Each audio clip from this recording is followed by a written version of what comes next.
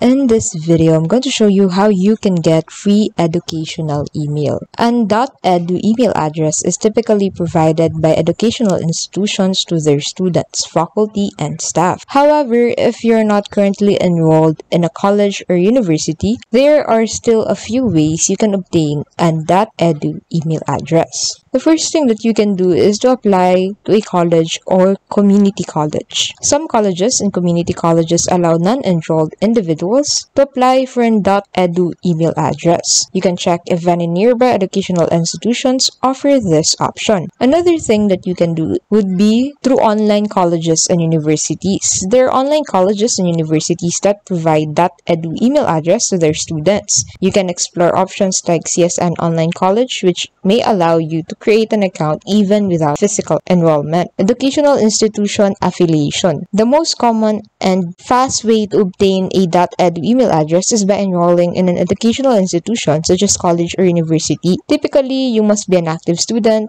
or faculty member to be eligible for a .edu email address. Remember that policies and availability may vary, so it's best to check directly with the specific institution. And there you have it, folks. Thank you so much for watching. I hope you found this tutorial helpful. If you did, please don't forget to give this video a like and subscribe to keep updated with our latest videos.